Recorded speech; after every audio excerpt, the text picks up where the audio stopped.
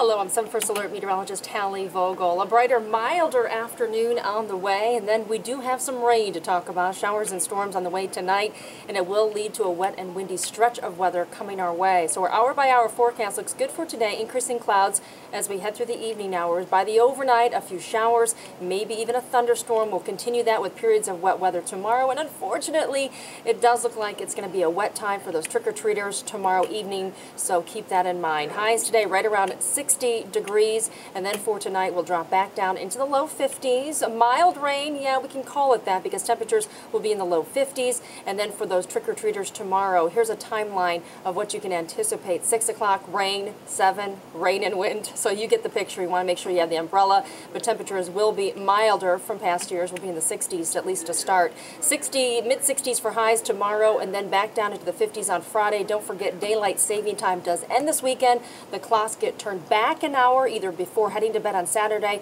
or officially at 2 a.m. on Sunday. Temperatures will be struggling by the end of the weekend.